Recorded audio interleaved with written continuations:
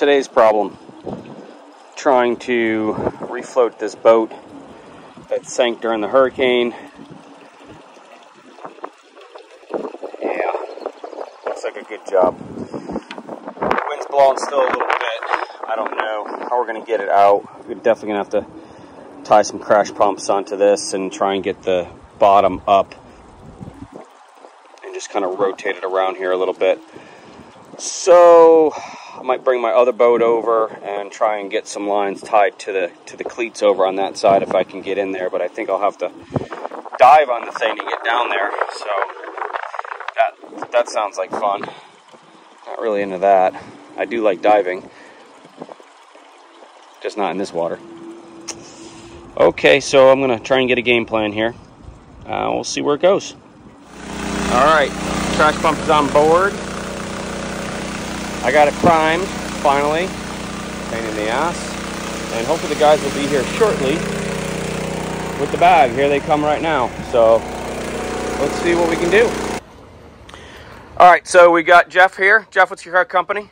It's Man Overboard, Marine Repair and Cleaning down here in Charleston. Nice. So we got you guys down here because you got a bag. So explain what we're doing right now.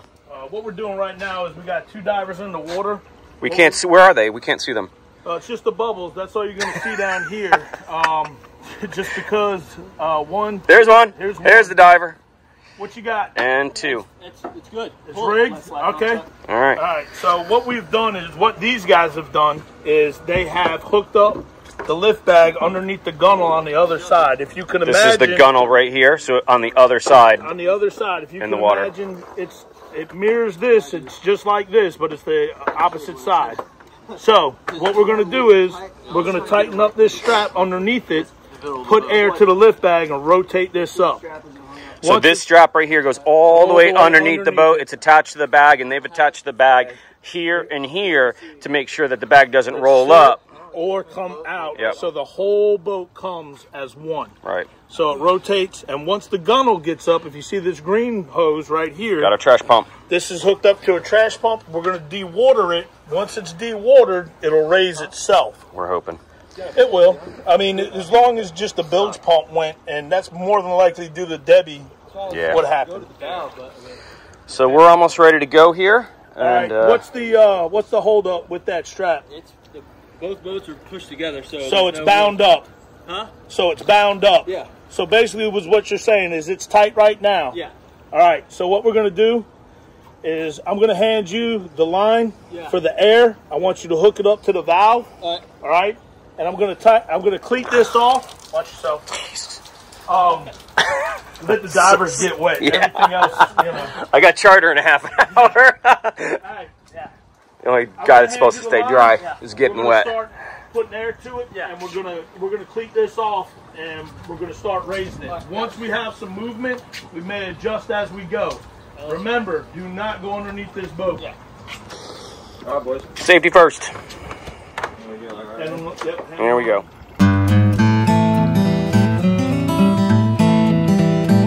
First breath of air.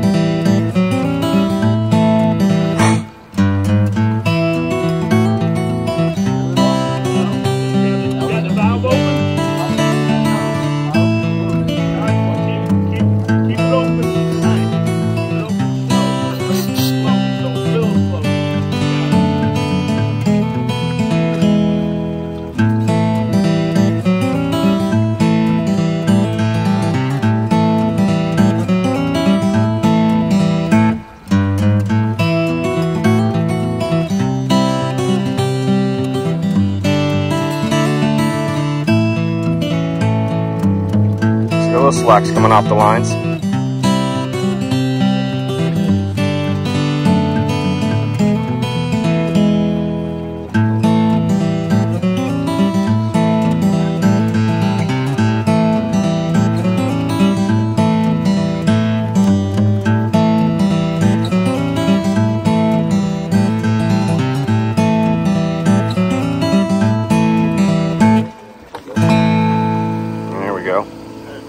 Here it comes.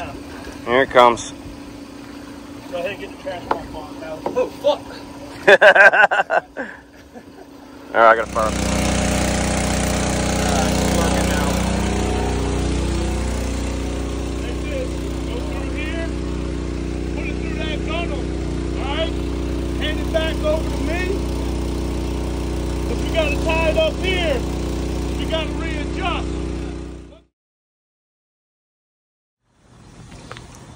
All right. Another round with the bag. And overboard, All right, I'm gonna loosen up on the line here, see where we are. Okay. Oh, Jesus Christ. Almost out. I don't know if that's even possible. Oh, that thing's locked down? Yeah. Yeah, that's good. So that pump.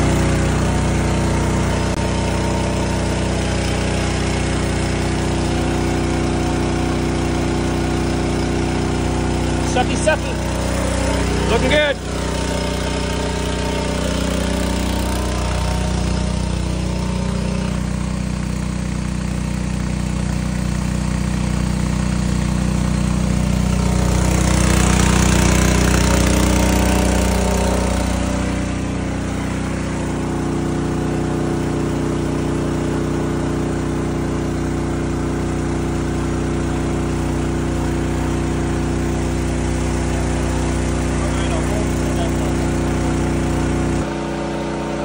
Started getting dirty.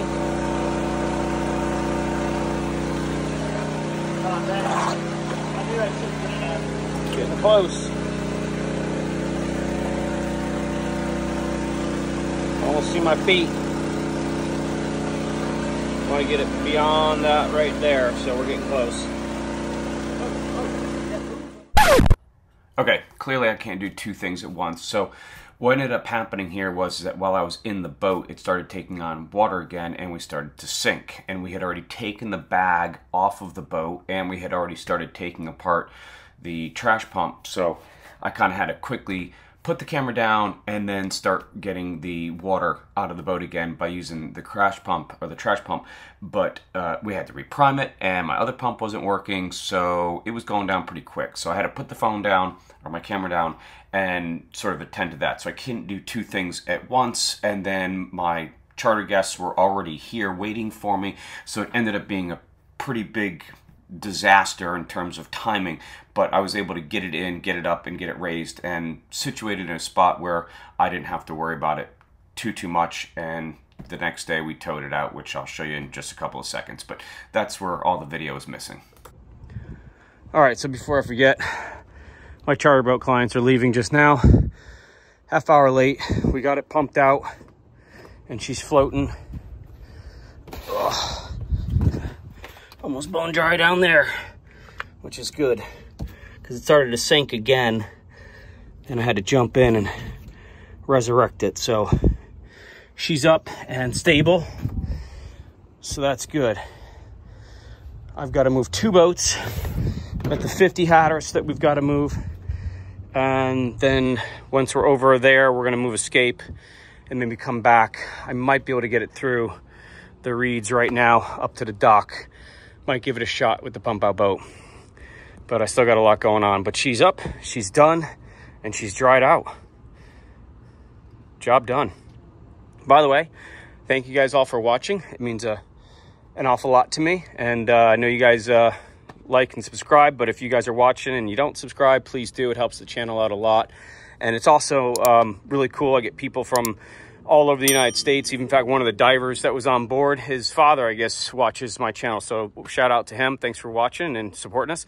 And I love the phone calls. I got a phone call from a guy, I don't know where the hell he was from yesterday, about a Westerbeek generator.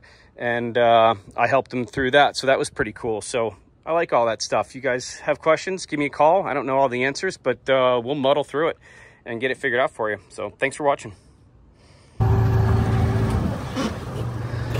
Last video.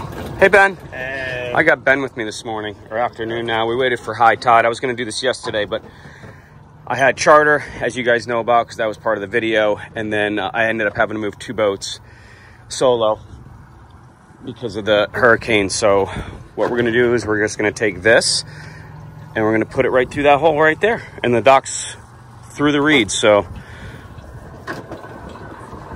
Ben's going to take us through the reeds. He came out of the office for this. Yeah, that's the fun stuff. Yeah. That's what gets me out of the office. When Elizabeth said yesterday, Ben's going to be in the morning, I said, I'll wait for Ben. I know he'll want to do something stupid with me. I mean, I could have done it by myself, but I know. I was like, well, Ben's going to do nothing tomorrow, so let's just do it together. I'm going to try to keep us more I would say that we want to be more in the clear part, because that's got, you know, maybe 8 inches because the motor's up and everything. So what we're trying to do is squeeze both of these boats. Maybe difficult to turn it though. It's not wanting to turn forward very easy. Well, it's because of where we are. So we can actually, if you want, we can readjust. Well, or we're gonna have at this. See, when you're towing, guys, you don't really want. Yeah, you want to be aft of the boat, but because of where we were over there, we had to kind of go exactly hip to hip on this. So that's why Ben's having a little hard time here, but we're just we're plowing her through. There you go. Oh yeah, a little reposition here.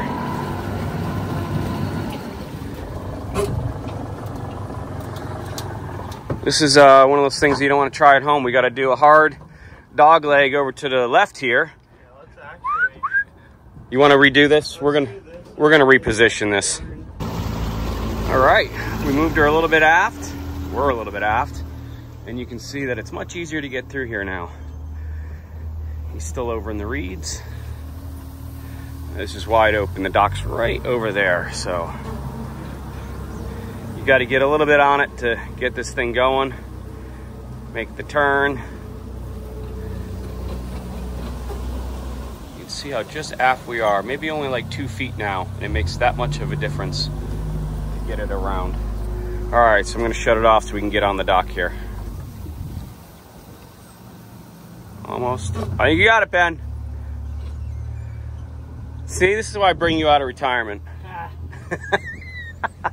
All right, I'll jump up. I'm going to jump over and grab it. Show them how to back down the creek. That's it. All right, Ben, show us how to back down a creek. Woo, it's like race day.